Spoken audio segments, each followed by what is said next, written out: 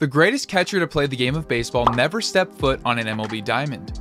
I believe that Josh Gibson has a case to be considered as the greatest catcher of all time. In terms of his Negro League stats that MLB officially made a part of the official records, Josh Gibson for his career had an incredible .374 batting average in over 2,500 plate appearances, which unfortunately has him 500 shy of qualifying for the highest batting average for a career in MLB history. Gibson throughout his career definitely had more than 3,000 plate appearances, but the Negro Leagues back when he played were sporadic when tallying and keeping record of stats. Besides a historically high batting average, Gibson posted an absurd .214 OPS plus for his career, the highest of all time if it would have qualified, meaning that he was more than twice as good as the league average hitter at the time. His .720 slugging and 1.178 OPS are both considerably higher than Babe Ruth, who, as you'll learn later on, was compared to Gibson throughout his career.